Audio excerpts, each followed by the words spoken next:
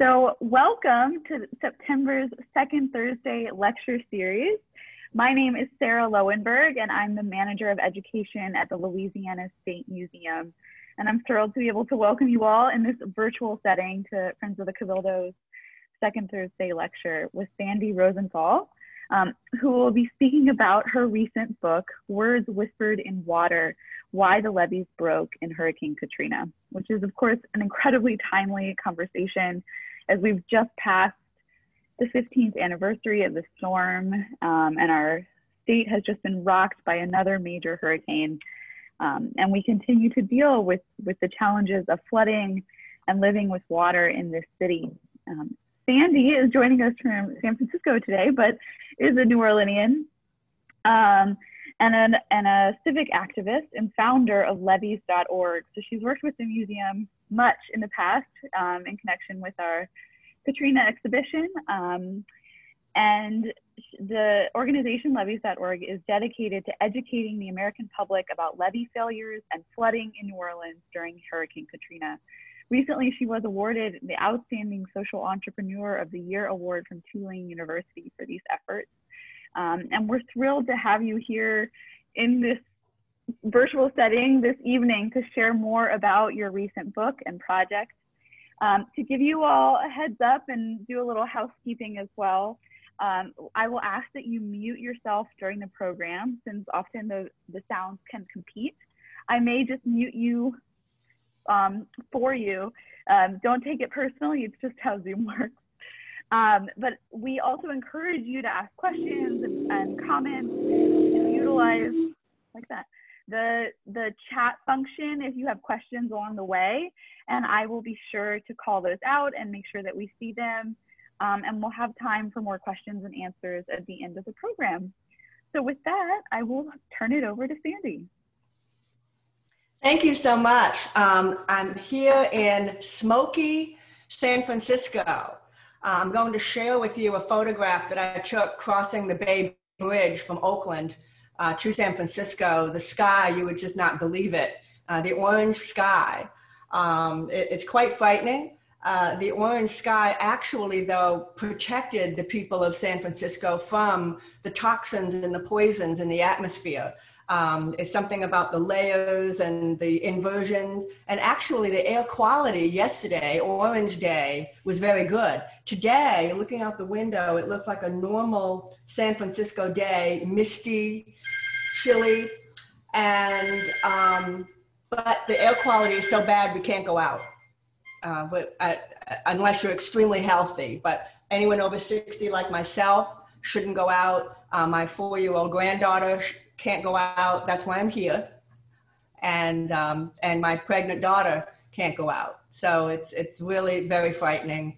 And that's a whole nother conversation on why we're having such extreme weather events. That's lots of conversations we can be having. But for the next few minutes, we will be talking about why the levees broke during Hurricane Katrina 15 years ago. And I'm going to show a very, very short little PowerPoint just to kind of get the conversation rolling. And then what I'm looking forward to most is the questions. I always feel like that's the best part of any conversation is the Q&A. So I'm going to go ahead and share my PowerPoint now. I will have to put my glasses on if I want to see.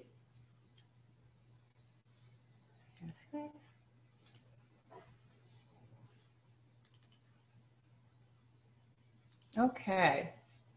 Whoops. That's not the beginning. Let me get back to the beginning. Sorry. Okay.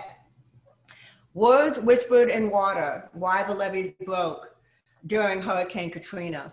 I was inspired by a sociologist after the levees broke, and the sociologist, her name is Gay Tuchman, impressed upon me how important it is to always look behind words that attribute calamity to wind and water, because human beings are almost always hiding behind those words.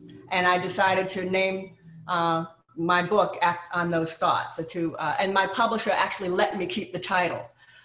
She did want to put why the levees broke during Hurricane Katrina. In my book, I don't ever use the word Katrina, not even once, because I was trying to get across the point that the flooding was not due to a hurricane, it was due to the mistakes of men. And my publisher insisted that it be on the cover, and I thought, well, if you're going to call out a myth, you need to call it by name once. And that one time is on the cover.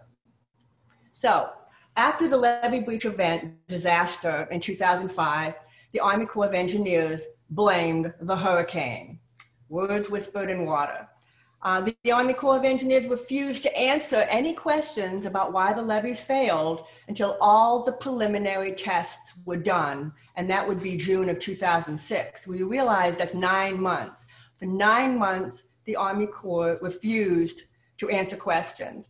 I'm going to ask Sarah, am I too loud, too soft? How is my volume? Is that okay? I can hear you well. If others disagree or agree, feel free to use the chat, but I think you're good.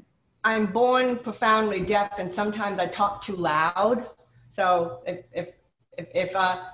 can you see a reaction from everybody? Okay.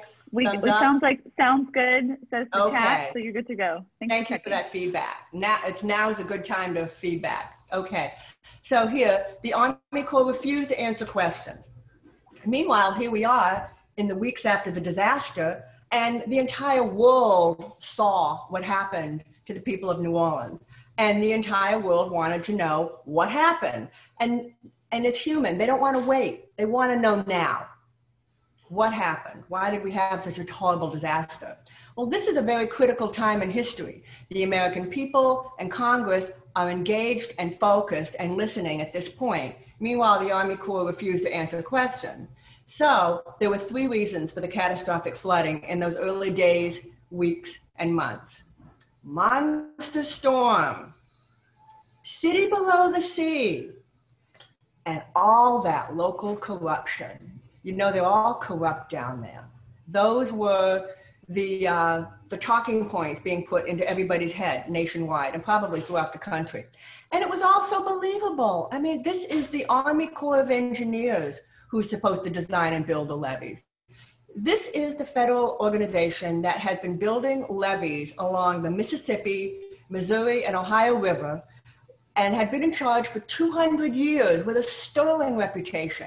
I mean, look at these levees. These levees are designed to hold back water for every single year for a surge height of up to 20 feet for 30 days or more. So who would have thought the Army Corps of Engineers can't build a few miles of drainage canals in New Orleans that only needed to hold water once in a while, not every year, and only for a few hours? It couldn't be the Army Corps of Engineers. So I was in a very unusual place for when the levees broke. My husband told me to pack for 3 weeks. 3 weeks, he said. He had been here for Betsy. He saw that the direction that the storm was coming. He remembered what he went through with Betsy. No phone for 6 weeks, no air conditioning for a month. He said, pack for 3 weeks, and I did. And so not only did I pack for 3 weeks, I also, my house didn't flood, my husband's business didn't flood, my son's school, I only had 1 child in school at the time, didn't flood. So I was in a relatively secure, stable place, for lack of a better word, to watch the disaster unfold and then to watch the response. And for me, the big breakthrough was just 4 weeks after the flooding, a September 28, 2005 report. It said in big letters, the Army Corps of Engineers is responsible for project design and construction, and local interests are responsible for maintenance of levees and flood control.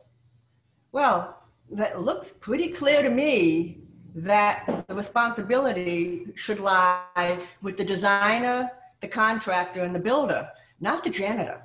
Keep in mind that the worst levee breaches, the ones that did the most damage, were the 17th Street and the London and the Industrial Canal, completed in 2000, the newest levees, yes, and flood walls. So I founded the grassroots group, levees.org, and I didn't just shout, I asked a lot of questions. And the more questions I asked, the more I found, and the group, obviously, not me alone. Nothing important gets done alone. And me and my group got immediate pushback from the U.S. Army Corps of Engineers, from the engineering establishment, from the American Society of Civil Engineers, and also from engineering professors at local universities. And this began to reinforce my belief, which became in time a certainty, that the U.S. Army Corps was to blame, and that had allied themselves with the engineering establishment to rewrite history. So there's hardly a single person in New Orleans doesn't remember Levee Spin 101. This is when my organization worked with a group of high school kids at Newman, and we put together a 1-minute spoof of the Army Corps of Engineers' cozy relationship with the Army Corps of Engineers. It was on every major TV and radio station around, and that was in 2007. Well, the American Society of Civil Engineers did not enjoy that criticism and sent us a cease and desist letter that basically says, I've circled it here. If you ignore this letter telling you to stop, we will take legal action. And what that means is they'll sue us, okay? And so that is, again, the ASCE did not enjoy that criticism. And what levees.org did is we got pro bono representation from the local law firm Adams and Reese, and also the Silicon Valley law firm Cooley. And together, those two major law firms stood by levees.org, and we dared the American Society of Civil Engineers to go ahead and sue us. Well, the society withdrew that threat, and we had made this announcement in a very well-attended press event. So that was in 2007. And throughout the next 3 years, levees.org put historic plaques in the ground. We pushed for federal reform of the Army Corps of Engineers. And we also caught the Army Corps of Engineers disparaging me and my group online out of the Army Corps of Engineers main headquarters, which was a very embarrassing event for the Army Corps of Engineers. That was in 2008. So these things went on for some time. Levees.org was focused on getting the word out that the people of New Orleans are not to blame. The people of New Orleans were characterized as irresponsible and a burden to the nation, and I couldn't live with that, and the group Levees.org was focused on turning that belief around. Well, in 2011, on the suggestion of an advisor, levees.org nominated 2 levee breach sites to the prestigious National Register of Historic Preservation, because the historic breach event changed America as we know it. And this is important because 62% of the American population lives in counties protected by levees. Nearly 2/3 of the American population lives by levees. So the big picture became very clear very quickly with all that research I did. I was forced to read all the reports that had come out later, 2008 and 2009. I discovered information buried deep in those reports that was left out of the executive summaries. So moral of the story, don't read just the executive summary. And I found information that even experts Ivor Van Heerden and John Barry were surprised to hear. And the big picture became even more clear that the Army Corps of Engineers is singularly at fault for the flooding, not the storm, not the geography of the city, and certainly not any imagined local corruption. So, but by 2011, the fairy tale narrative was still very firmly in the heads of not just the nation, but New Orleanians too. So, meanwhile, I also had a lot of detractors. My dog was on my side, but there were paid trolls, forums at NOLA.com. There were bloggers with the American Society of Civil Engineers still attacking me everywhere I went.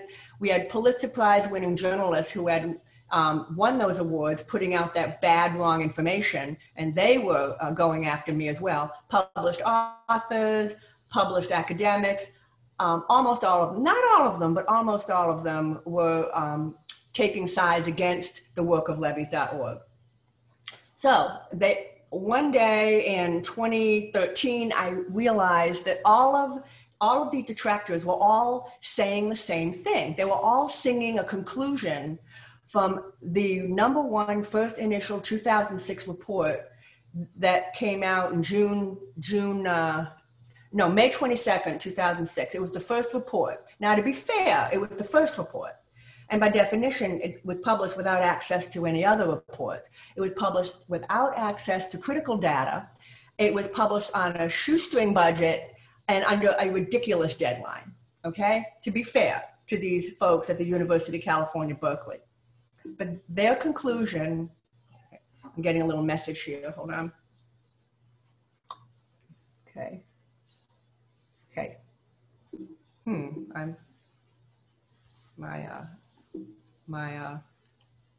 Okay, I couldn't advance my PowerPoint for just a moment there. Okay, the conclusion of that Berkeley report was wrong. The conclusion was that the Army Corps of Engineers had tried for years to get authorization to install floodgates that could be closed. That would have been the superior technical solution. But dysfunctional interaction between local interests prevented installation of those gates, except for one thing. It was false. It was false. None of it's true.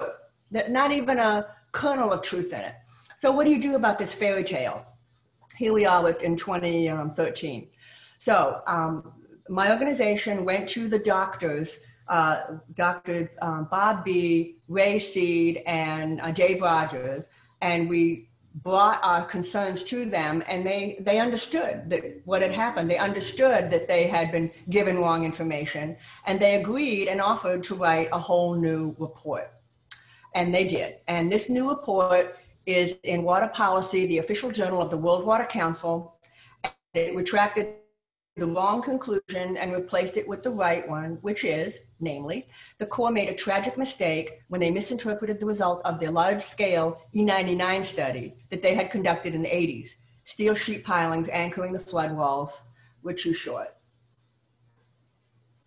After that article debut and after it was published in the New York Times, all major media stopped promoting that fairy tale that I just mentioned to you. And my book, Words Whispered in Water, is a little bit longer version of what I just told you, with 260 pages with 500 footnotes. But my book is a longer version of what I just explained. And also it talks about my personal story as I fought for the people of New Orleans who deserved to throw off that cloak of shame that they were forced to wear for 10 years. So this is the view. I wanted to close. Thank you from smoky San Francisco Bay. This is the view from the dashboard of our rental vehicle as we drove from Oakland to San Francisco yesterday. And it doesn't do the sky justice. It was orange. The sky was orange yesterday. So with that, yay, I'm so glad this part's over because I'm looking forward to the questions that I hope I have no problem hearing them. Okay. Thank you. Just a reminder that if you have questions, please utilize the chat function. I have one to kick us off. I'm curious if you can speak a little bit to how this change in information, or not change in information, but that this new information coming to light and our change of understanding of the floods might change our approach to future flooding. How can we take that information and prepare? What changes need to be made to our approach to preventing future flooding?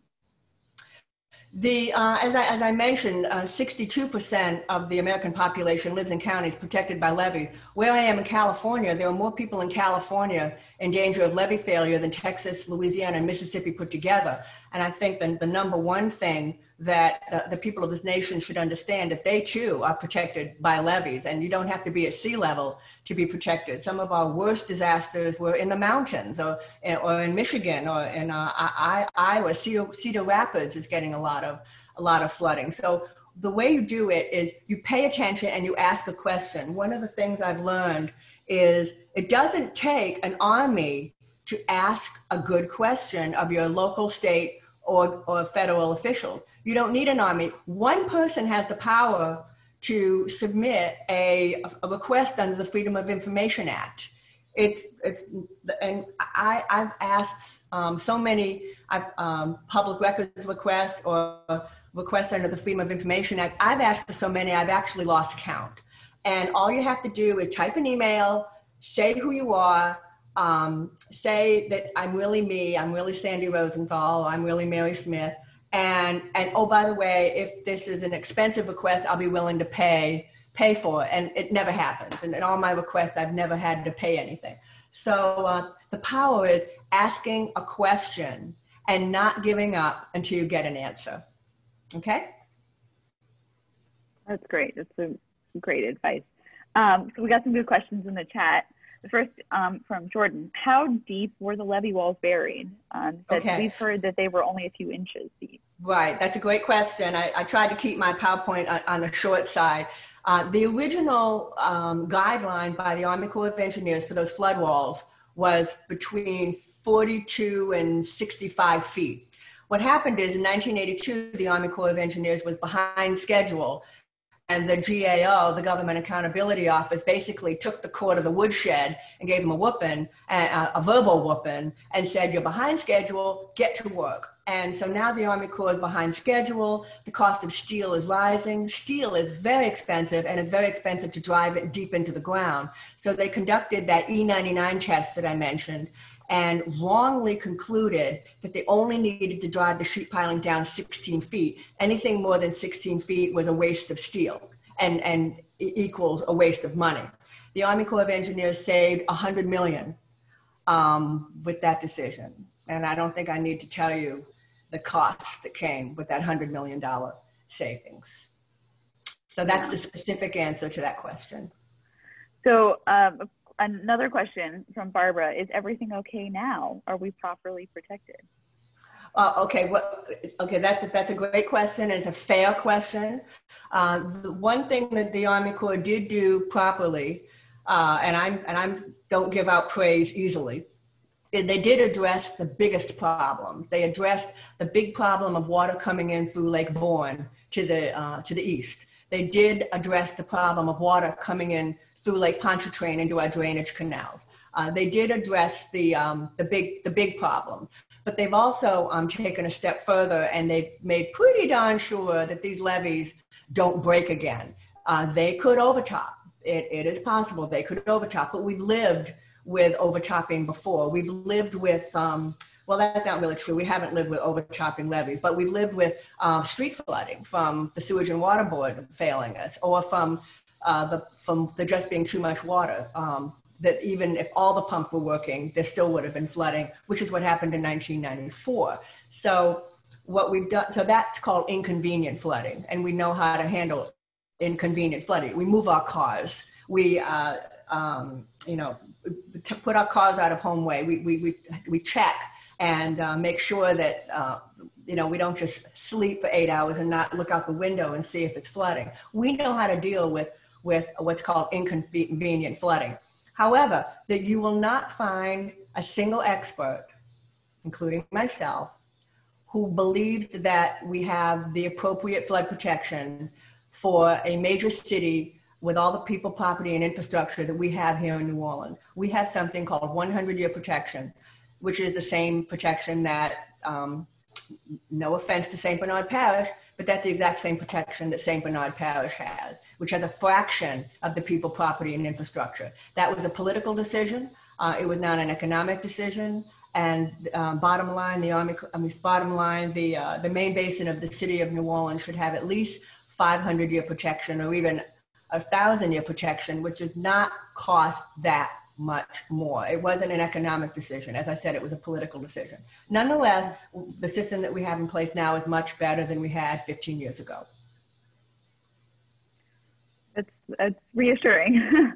The next question from Jean. How did you get interested in this issue? Were you living in New Orleans at the time? Okay. When the levees broke, I didn't even know where the levees were. I knew that there was a bike path on the Mississippi River levee, and that's really the only levee that I ever paid any attention to. So when the levees, and which by the way is normal, we shouldn't need to know where the levees are. We shouldn't need to know what they're made of or what they're built of. I mean, when you drive across, for example, when you drive across a federal highway on the interstate and you drive across a bridge, do you worry the bridge is going to hold? Of course not. So So like other New Orleanians, I didn't know where the levees were. Well, I never really thought about them.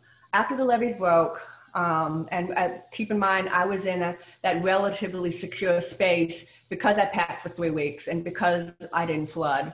I was out and about, and right around Halloween, I was playing tennis. I actually brought my tennis gear with me when I evacuated. That's how much I brought with me when I evacuated. And I was playing tennis at the University of Louisiana in Lafayette. And my tennis opponent was asking me, why I was from New Orleans. What am I doing in Lafayette? I told him I'm an evacuee due to the levee failures. And I started to give him my little speech about why the levees broke. Well, he told me I was wrong. Katrina was a huge storm and that I didn't deserve any help and assistance because it was my fault for living there. I was mad. I got really mad. And I went and got my keys out of my tennis bag. I held up my keys and said, I am a victim. If you don't apologize right now, I'm leaving. And had I left, it would have been a major thing because I was part of a tournament, of a round robin tournament. And he said, I'm sorry, but my eyes were opened. So he, in my book, I call him the face of the monster that the Army Corps had created. He was one of the millions of people who were fooled by the Army Corps and their campaign to fool the American public. And so, but it's a good thing I met him. It's a good thing that I had that conversation with him because I may never have founded the group levees.org, and I certainly wouldn't have written a book about this guy, with this guy in the beginning of the chapter. By the way, I don't know his name. I'd love to know who it was. That's great. Yeah, it's these little conversations that spark so much more. The next question from Jordan. What are your thoughts on Ray Nagin? On what? Ray Nagin, our former mayor. Oh, well, no one would have known who he was if the levees hadn't have broken. No one would have known who Michael Brown was if the levees hadn't broken. No one would know no one would know who I was if the levees hadn't have broken. On the other hand, I'm not changing the subject. I have so many more friends. My life is richer in so many ways because of the breaking of the levees. I've met so many people that I never would have met. But getting back to Ray Nagin, I do applaud him for getting mad when the cavalry didn't come until Friday. The levees broke Monday. And I applaud him for letting his anger show because I felt that same anger myself in a different way. So if the answer, so I applaud what he did on Wednesday or Thursday after the levees broke, 2 or 3 days after the levees broke, because I think him losing his temper on radio and having it be broadcast nationally may have helped us. That may have been what brought us Lieutenant General Russell Honore. So I hope that's a good enough answer to the question. Yeah, that's an interesting point. This is a comment, but I'm going to read it out because it's an interesting comment. Maybe it's because as Detroiters, we long ago learned not to trust what government agencies say about their own work. But I recall that as soon as the levees broke, both New Orleans residents and many of us around the nation knew or strongly suspected that this was a failure of the Army Corps of Engineers building of the levees. So perhaps some believed the fairy tales, but many never did. An interesting point about people's ongoing relationships to their governments and how that also might affect how people interpreted what was happening. And the next question from Anthony. How do you think your organization has helped in making these past events come to the forefront with government entities so as to ensure that these type of events hopefully do not happen in the future? And then he said, by the way, I really enjoyed your book. I definitely, I had 2 purposes in writing Words Whispered in Water. One is not enough people know the real reason the levees broke. We know in New Orleans, but not enough. So it's written more from a national perspective than local. But I also hope to inspire, because I believe that if I, who knew nothing about levees, I'm not a lawyer, I'm not a civil engineer, I didn't have particular interest in politics, But I learned all of these things by the seat of my pants as I work with the organization. And I really do believe that if I could do this, I really feel that anyone, if they see a wrong, that they have the power within them to right it. That's beautiful. Karen also commented, thank you for detailing all the evidence and reports over so many years. It really has been a long process. There's still some time for questions or comments if people want to continue asking, or unmute yourself and ask a question. You're welcome to do that as well. I'm going to give a pause. Oh, here we go. Yep. From Regina, have you by any chance visited the Presbyterian Museum's exhibit about Katrina, and what do you think of the exhibit? In the Presbyterian, yeah, with the blue hands hanging from the ceiling when you walk in, that exhibit? Yes, yeah. The blue hands are not there anymore, but that exhibit, oh. yes. Oh, absolutely. I visited the exhibit. It's fantastic. I visited at least twice. I was there the day it opened, and at least 3 times I've been there. And I also feel that in my opinion, the civil engineering exhibit, which was curated or overseen by Luke Ahrensing, extremely well done. Extremely well done. The only thing is I think that the engineering exhibit should be highlighted a little more because, as I said, Katrina was an engineering failure. And in my opinion, I feel that exhibit needs to be made a little bit more central, for lack of a better word. But the exhibit itself is flawless, you know, in its messaging, and what it communicates, etc. Okay. Thank you. I'm biased, but it's great to hear. A question says, what are you doing with your life at this time? Okay. Well, I spend a lot of time with my granddaughter, and less time lately because of COVID and these conditions here now. But I spend a lot of time with my granddaughter. But and I also I'm still working on getting the Flooded House Museum on the National Register of Historic Places. I still lead an annual bike ride, which I will be doing now that we're in phase 3, and I think I'll be able to do a bike ride of the levee breaches. I would like to get that going again. But what I'm most excited about is helping other people who see a wrong and who are experts and see something, but don't have the tools, the 2 sets of tools you need. One of the sets of tools you need is how to be heard. I think of life as a giant cornfield, and if you can just raise up just a little bit more than everybody else, you'll get seen and heard. It doesn't take much, but you got to know how to do it. So you need a little bag of tricks to get seen and heard. And the other thing you need is a bag of tricks to protect yourself from the abuse and the harassment that is going to come if you're trying to change something for the better. Okay? So that's what I've been having the most fun with. I've done a lot of assistance with an expert gentleman 2 years ago with his cause, and I'm currently working with somebody else with her cause. I can't tell you about the current one because it hasn't come out yet, but to me, those are just the most uplifting, empowering, and worthwhile and meaningful things for me to spend my time with. And if I may say, it's even kind of fun for me. It's kind of fun to help someone when it's not my cause. The weight on my shoulders is a little less heavy when it's somebody else's cause. Yeah, absolutely. This is a related question, but where do you see levees.org moving forward to from here? Yeah, that's so interesting question. When I started the group levees.org, I had no idea it would be going on 15 years later. I had this idea, I'll get this little group going and we'll do our little thing and then we'll be done and we'll move on. And here it is, 2020, and it is far from over. I mean, the work of levees.org continues. The Army Corps of Engineers for years and continues to give me on a silver platter things to get upset about and things to talk about.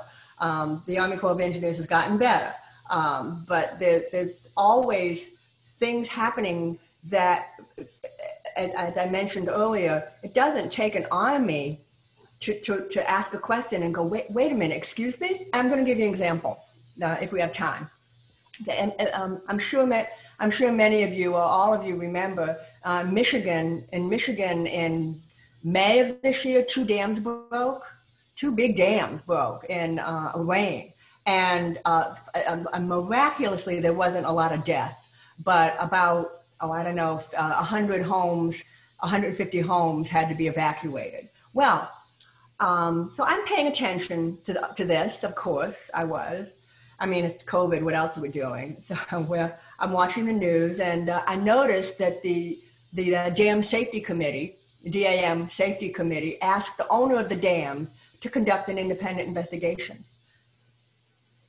So I went to my levees.org blog, and I typed up a blog. This is crazy. You don't investigate your own work, and not only that, this is deja vu, because in 2005, Congress ordered the Army Corps of Engineers to investigate their own work, and that was called the Interagency Performance Evaluation Task Force. 15 years ago, the Congress told the Corps to investigate its own work. Levees.org screamed blue murder. 15 years later, the Dam Safety Committee did the same thing, but this time, the Dam Safety Committee recanted, and they got an independent investigation going. And I am certain it was the levees.org blog raising Cain about it that made that happen. So my point is, it doesn't take an army. It can take one person asking a good question and demanding an answer, and keep asking until you get an answer to it. That's great. And we've got a comment, great work. A question from Molly. Can you talk about your work on the Flooded House Museum, how you got the house, and what you hope to accomplish with it? Okay. As we speak, memories are fading, and our children's children need to understand what it was like when the levees broke. And I have this vivid memory, like most people in the world, of the crazy slanted steel beams after 9/11, when the Twin Towers fell and those beams were stuck in the ground. And everyone assumed those beams would become part of a memorial. And one by one, they were cut down. One by one, they were carted away for search and rescue, for the investigation. And no one thought they should be preserved. So fast forward to 2013, I was watching homes being put back into commerce and being put back into housing stock. And I thought, how will we be able to remember the event and what it felt like to people?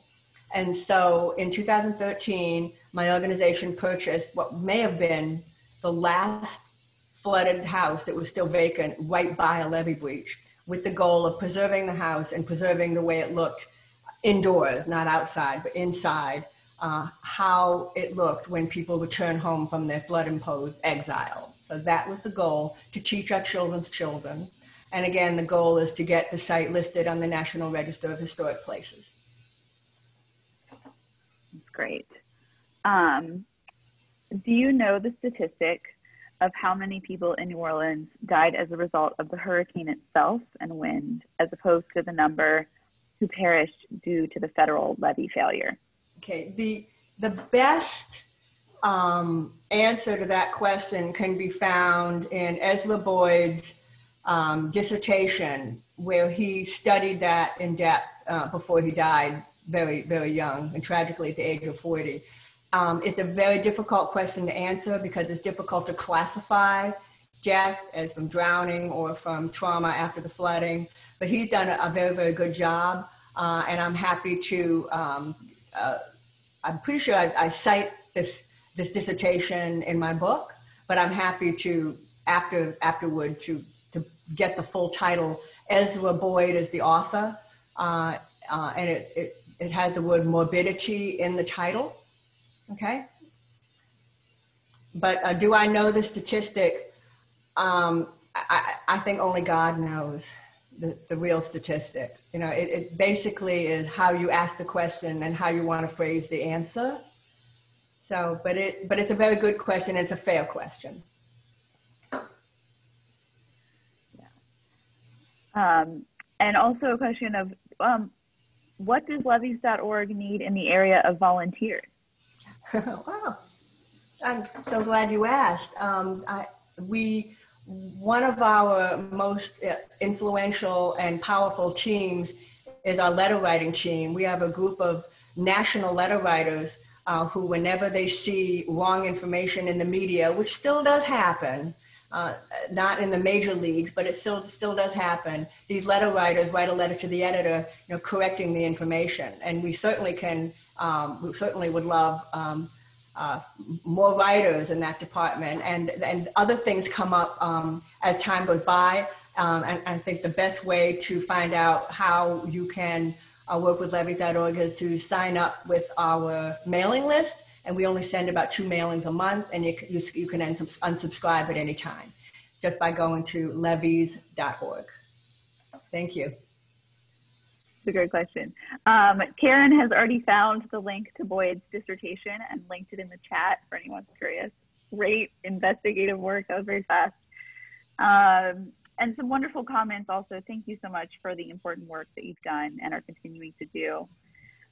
We still have a few more minutes for questions if people have anything else burning. I do want to make sure to say, if you would like to purchase the book, you can do so through the 1850 House Museum store, which I will pull up and link to very shortly, and find more of this information in detail. Give people a few more seconds to ask.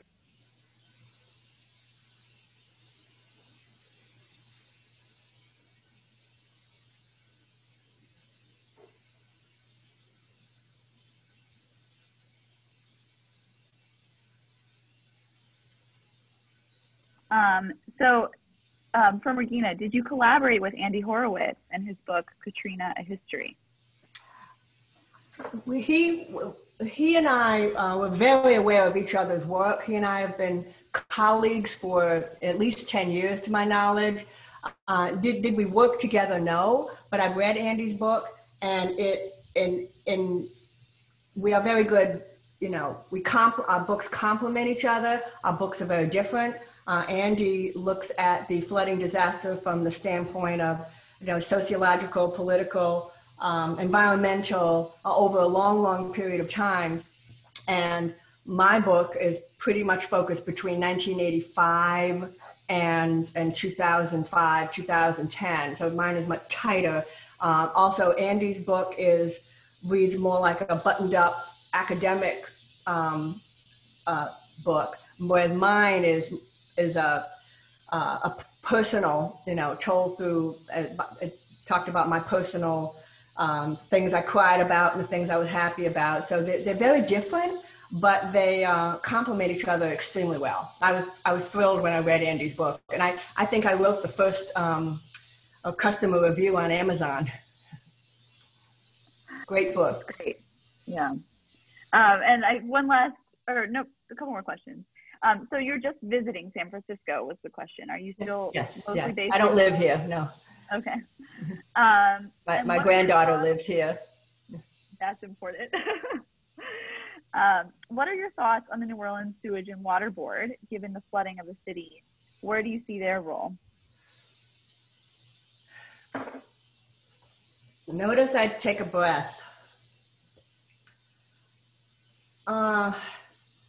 Changes were made to the Sewage and Water Board 20, 30 years ago that I seriously wonder if those changes in governance was good for the organization. Often when you get changes in governance and reform, it often happens when people aren't paying attention and looking. Things can be called reform when they're not. And that's one of the things I'm concerned about with this current form of the organization. Clearly there's problems. I got a $14,000 bill from my home. Thank goodness I open open the envelopes every month. Clearly there's problems everywhere, but fixing them is difficult. I personally feel that when we had that 3 years ago, the serious flooding, and the current president said it's blamed the flooding on global warming, that I seriously felt that there should have been more independent examination. You hear me say that a lot. There needed to be independent examination, and my organization, we begged and pleaded, let us be a part of this investigation, and we were told, don't call us, we'll call you. This is the city governance at that time, which was under the Mitch Landrieu administration. So I am critical, to be honest. I'm very critical of what's going on, and I've done everything but march down there and say, move over, I'm coming in. I hasn't taken it to that point yet. So I'm critical. Okay, I don't know if that's enough of an answer, but I feel there's we need to come a long way with the governance of the Sewage and Water Board. That's important to hear. Thank you. Well, I'm not seeing other questions come in, but we've gotten some really wonderful questions and comments throughout the evening. Thank you to everyone for your participation and your contributions. And Molly just said, so glad you're on our team, Sandy. And on that note, thank you so much, Sandy, for joining us this evening, for sharing your story and your expertise, and the effort that you have put into this fight throughout the last 15 years. Thanks for sharing it this evening. If anybody has any final questions or comments, we'll stick around for another minute or so. But you will get an email with the recording of this event, likely tomorrow, so that if there are parts that you'd like to revisit, you have the opportunity to do so. And please be in touch. We have several other exciting programs coming up in the next month. On September 24th, the author Sarah Broom, who recently published The Yellow House, which is about her family home and her personal history in the city.